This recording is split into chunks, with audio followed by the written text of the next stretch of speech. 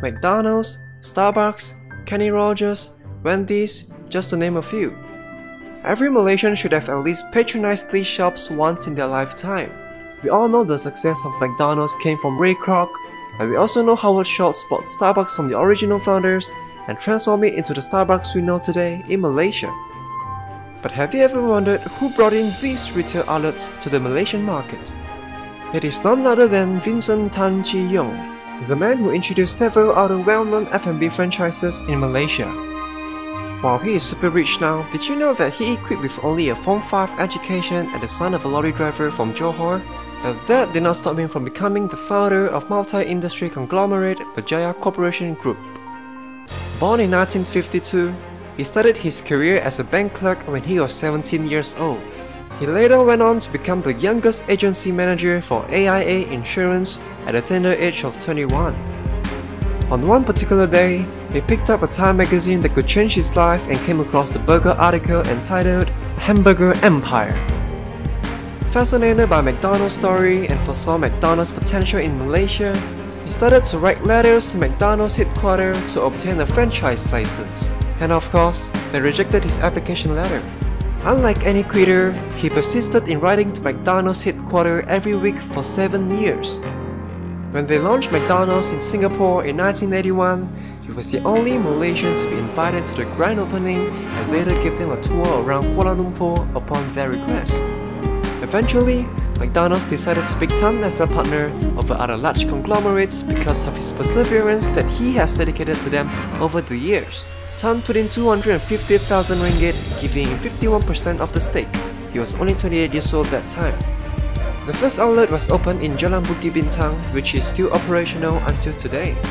As a devoted Buddhist, Tan's mom was upset with Tan for bringing in McDonald's to Malaysia and asked how could he sell beef. Since then, he stopped eating beef and later on became a vegetarian. Today, there are about 278 McDonald's restaurants operating throughout Malaysia and it's constantly growing. His first big break did not satisfy his appetite to be a big shot, so he went on to expand his business.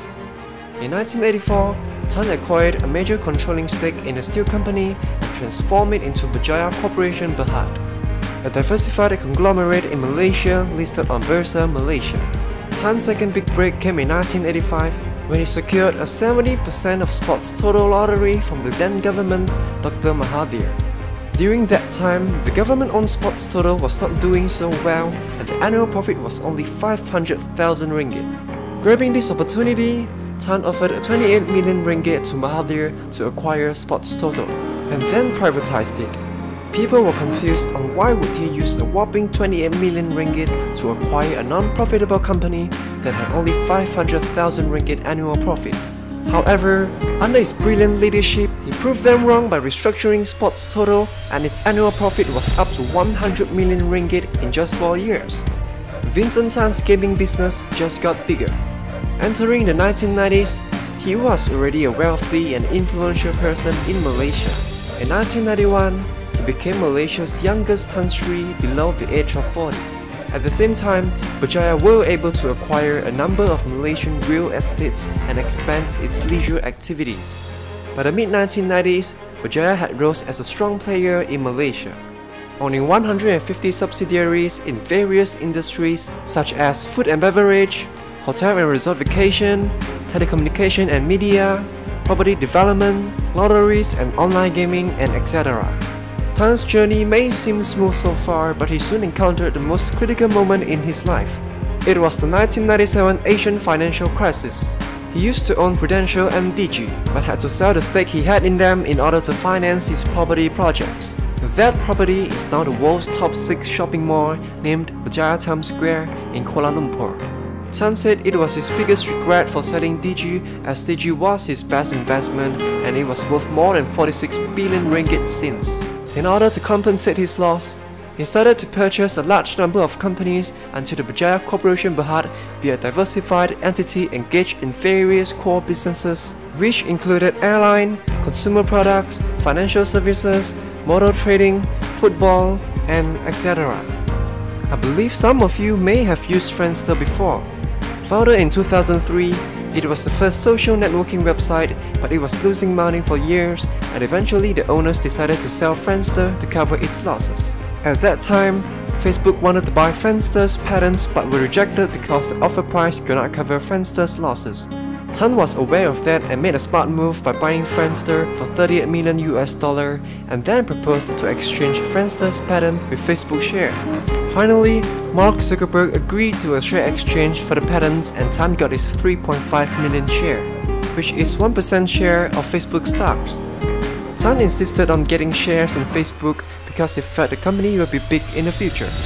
After Facebook went public with its initial public offering, the stake owned by Tan was worth $133 million. He then made it into the Forbes top 10 richest people list in Malaysia. Finally, branch of Berjaya started to appear overseas, including the Philippines, Thailand, Singapore, Hong Kong, England, Canada, US, and others. The founder is now the top 50 richest man in Malaysia with a net worth of approximately 3.1 billion ringgit in 2019.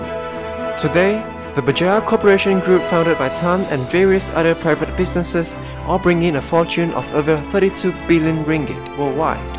Tan Sri Vincent is more than just being a successful businessman. He is also a notable philanthropist. He has donated a lot and later set up a personal foundation, the Better Malaysia Foundation, in 1997, to provide aid and relief for medical and charitable purposes. As for his children, he said that he will ensure they have sufficient comfort, but if they want wealth, they should earn it. Tan has a daughter named Richest Tan, who married to Nasimuddin, son of the founder of Nazar Group. He once told his kids that they were not allowed to play the game Farmville. If they want to farm, they can go to Bukit Tinggi. He will give them a real farm. Yes, that is how rich he is. By the way, he is the uncle of Hong Kong superstar Andy Lau's wife, Carol Chu. Thanks for watching, guys. I hope you enjoyed the video and check out my other inspiring entrepreneurial success stories too. And as always, stay bright.